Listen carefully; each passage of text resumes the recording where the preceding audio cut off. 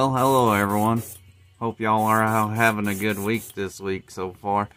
But anyway, today I'm gonna show y'all how to paint this quick, easy, I call this a threadfin shad pattern, without all the detail. It's just a quick, easy pattern, which usually ends up with good results. Fish seem to really like that pattern.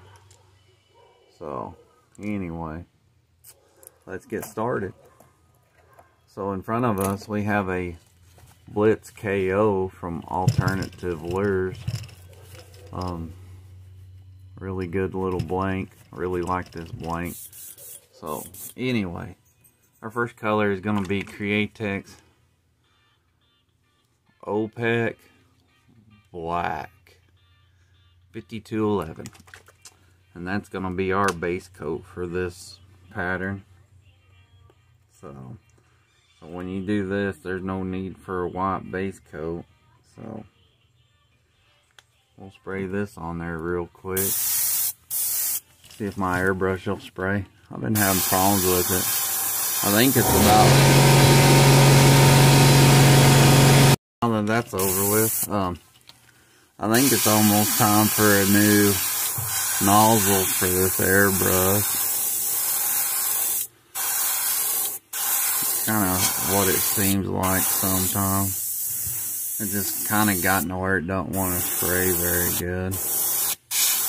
Kind of has making a crazy noise that normally it doesn't make. It's not smooth. Kind of wants to splatter. And I've cleaned this thing out and cleaned it out. So I think it may be the old nozzle on it.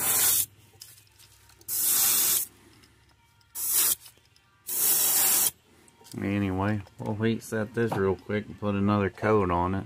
Okay, I went ahead and sprayed that other coat of black on him. I've got two coats of black on him, and I went ahead and wrapped him with this wrap. So our next color is going to be Createx Opaque White. So, and I bought back big bottles of this white because I use a lot of it. So it's 5212. So when we're going to spray this white over that black, then that way our other colors will kind of show through. So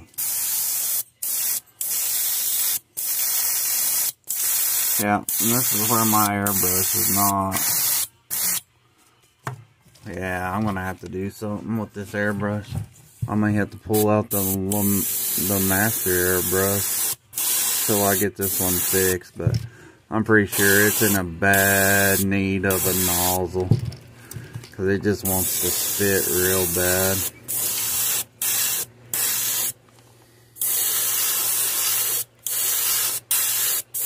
But it'll probably get us through this spray session.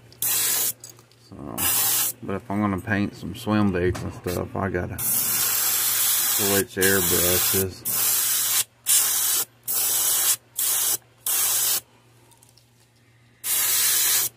But from here on out, I'll probably heat set this white real good. And then after that, we won't heat set any of the other colors. They'll just be wet on wet.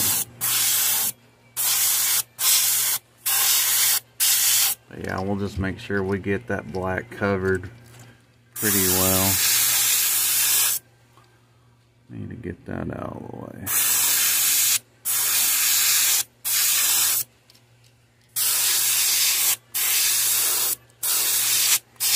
Just kind of trying to spray in there on that.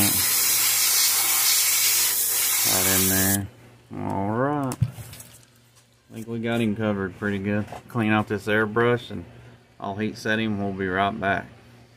Okay, we're back. So our next color is going to be this Folk Art Metallic Pearl White, which is number 659.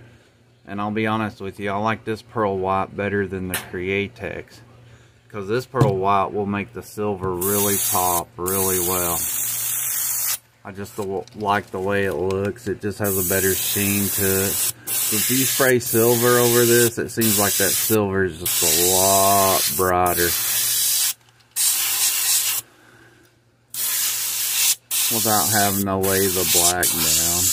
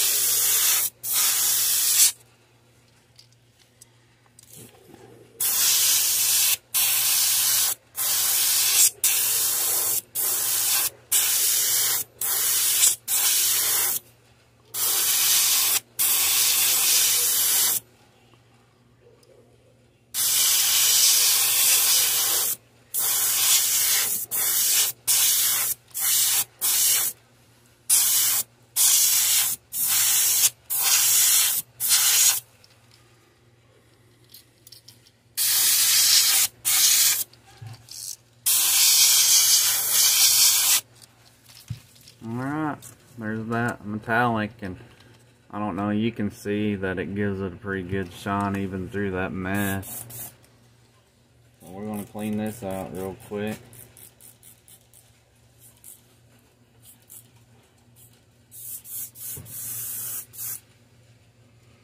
Clean this out real quick. And then we're going to go with,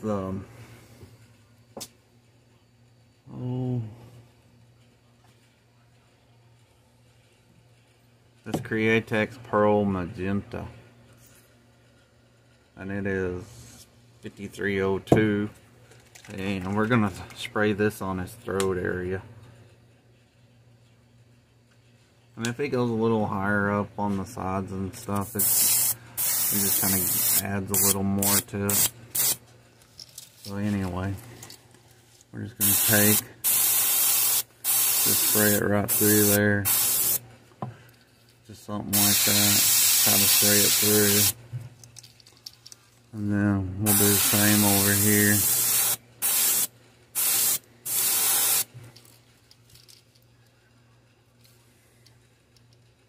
We may have gotten that just first hint.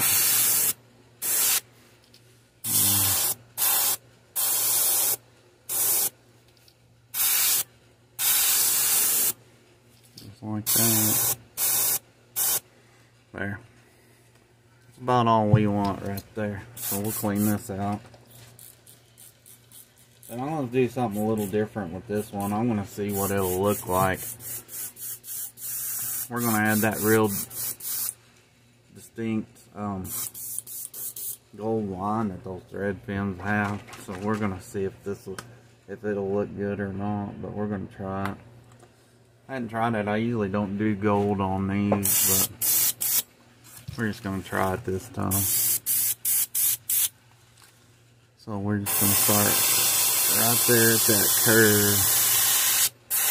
And we're just going to go right there. But we want that kind of thick. That way maybe it'll show up.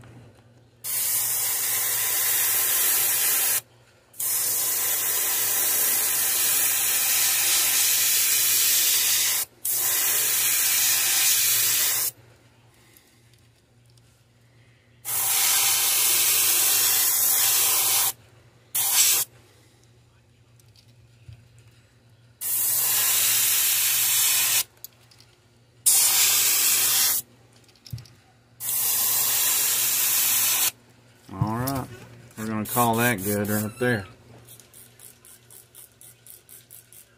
Clean this airbrush out real quick.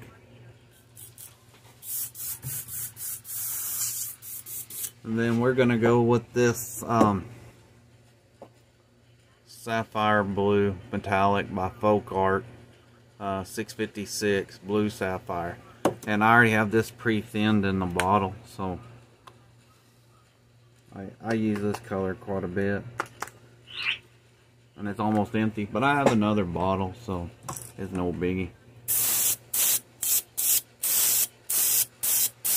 Alright, so what we're going to do with this Sapphire Blue is we're we're just gonna take and spray it right over the top of the back. Hit on the nose of it. And then we're just gonna hit the shoulders with it just a little bit. That way it'll travel down the side. Just like that right there.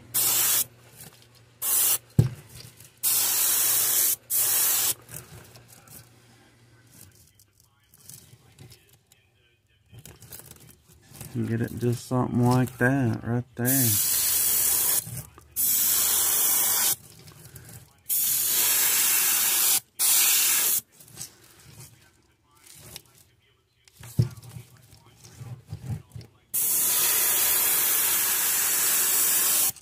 Yep, just like that.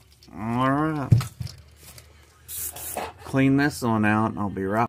Our last final color. Well, it's not, because we got to put some shad dots on him. But we'll do that after we dry him, take the mesh off.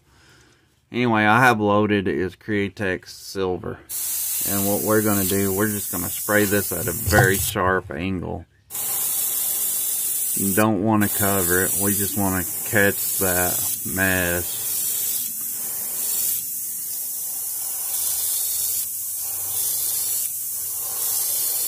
Kind of give him that silver shine look.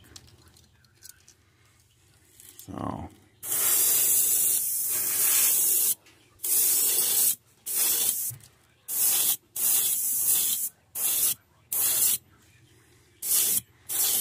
just catch a little of that netting.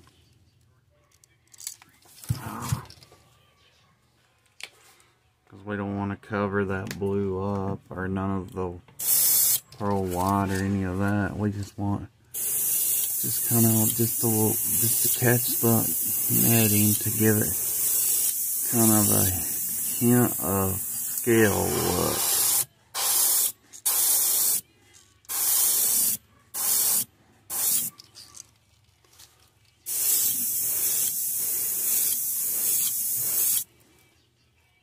Yep, I'm gonna call that good. We'll see what we get.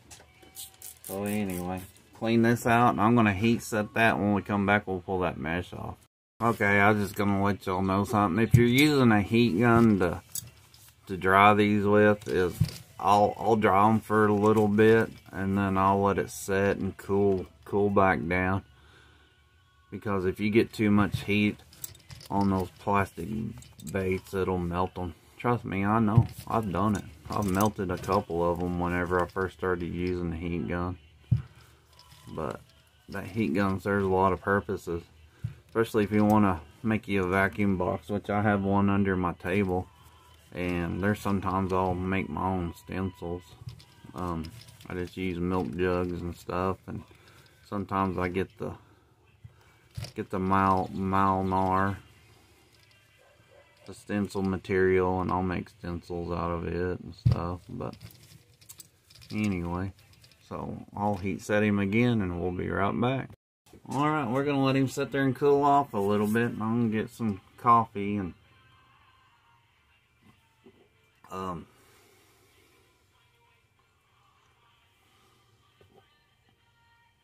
then we'll pull that mesh off, see if we got him heat set right. And if we did, he'll look pretty good. But anyway, while we're waiting for him to cool down, I was going to run something by y'all, since y'all are supporters of the channel and subscribers and everything, which I appreciate every one of y'all. Just so y'all know, I really appreciate all the subscriptions and everything. But I was going to run something by y'all and see if I get a bunch of baits painted up and stuff. If y'all would like for me to do a live and do an auction on those baits, or just sell those baits outright and everything. I got quite a few baits painted up right now, but it's up to y'all, you know. And I paint some name brands. I paint Savage Gears. I paint bull shads. I do repaints on them. I do repaints on a bunch of 6 cent stuff, and I'll do a bunch of repaints and everything. And I usually sell all that stuff on Facebook, but sometimes Facebook's just real slow on selling baits. So I mean, y'all just drop me a comment and let me know if y'all would want me to do something like that, and if y'all do, then one of these evenings I'll set up a live and we'll go, or one of these Saturdays or Sundays we'll set up a live and we'll do a live and we'll sell some baits. So, but yeah, just let me know if y'all if y'all are wanting me to do that, and so, and I'll paint up some good baits and we'll get it done. I'm fixing to put in a big order for a bunch of swim baits and glides from alternative lures, so once I get those ordered, I should get them by next week or something. So, and then I can paint up some good patterns and good baits, have some good baits come up for sale. And I may do a drop, just do a drop of show y'all a bunch of baits that I have painted and that they're for sale and available. And then if you want anything, you can just get a hold of me and put in an order. I'm looking into creating a web page, and that way I can sell my baits on that web page. But anyway, till we get that done, I'll just see what y'all think. So, but anyway, alright, so now for the big reveal. Let's take this netting off and see what we have. He feels pretty dry, so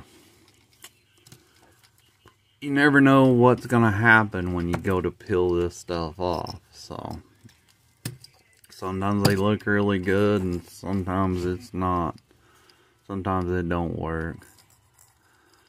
So anyway, we're gonna peel he's not real dry, so we're not gonna peel him off just yet. I think I'm gonna do a little more heat and I'll be right back. Alright, we added a little more heat to him, so let's just slowly start peeling this back. Just real slow. You don't want to peel this very fast, especially when it's like that. But I think this one's going to be one of the cool ones. So we'll get him. And this is just like Jen Kravosky of Jekyll Baits. What she says is just when you get it to this point, you rip it off like a band-aid. Just like that. So anyway, and that's what we have. I think he turned out pretty good.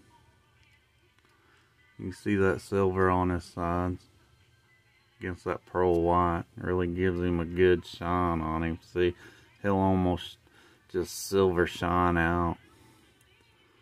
But do y'all see that effect we got going down the sides? Once you get clear coat on that, it'll look like it's raised up off of him. So that's actually a pretty cool effect. So yeah, we got exactly what we was wanting. That blue through that gold. Got the blue a little more through this gold on this side, but like I said, when you're doing that mesh, you just don't know. I don't guess we did. I mean, it's actually pretty good. So then you have that pink coming through on that belly. So don't look bad at all. Once you get it eyes in him and clear coated, he'll look pretty good. Yeah, he'll look real good. So anyway, let's put some shad dots on him and we'll call him done.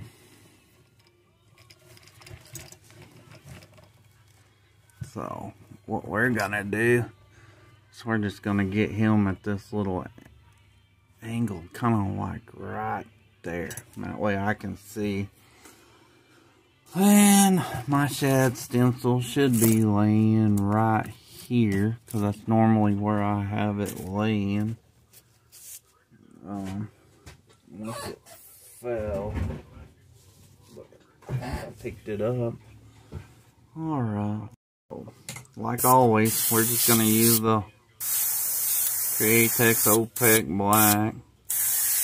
Get all that water out of my airbrush. Alright. So, yeah, this is my favorite shad dot stencil, because if you look at a true shad, their dots aren't perfect. So we're just going to take that point and stick it right there on that.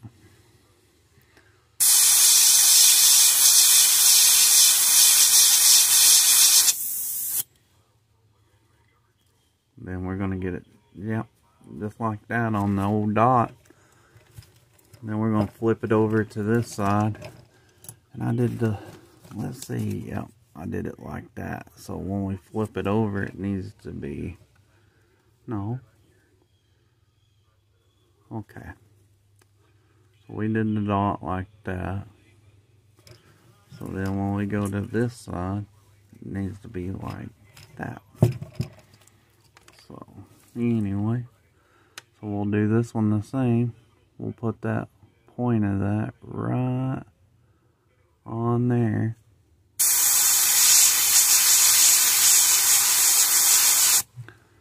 And we'll spray that dot. And you almost get that dot in the same spot every time. Pretty darn close. Right there. Yep. Right there. Then right there. Yeah, but I see something because I didn't have that just plumb flat against the bait. So let me scoot that.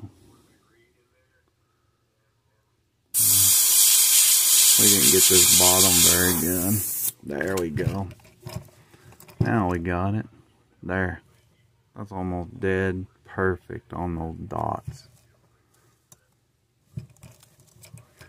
And I think this one up on top, I didn't quite get it done either, right? But that's the thing, you can always adjust these dots, but yeah.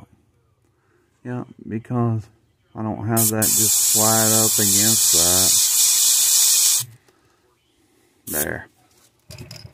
Now we got them. There we go. So, but anyway, there he is. So, we'll get eyes on him and get him clear coated and get him dried, and I will show you what he looks like when he's finished. Hopefully the sun's shining whenever he gets dry and gets done. But anyway, thank y'all for watching. We'll see y'all on the next one. Well, y'all, here he is finished. He turned out pretty good. So, there's my version of a quick threadfin shad pattern. So, thank y'all for watching. See you on the next one.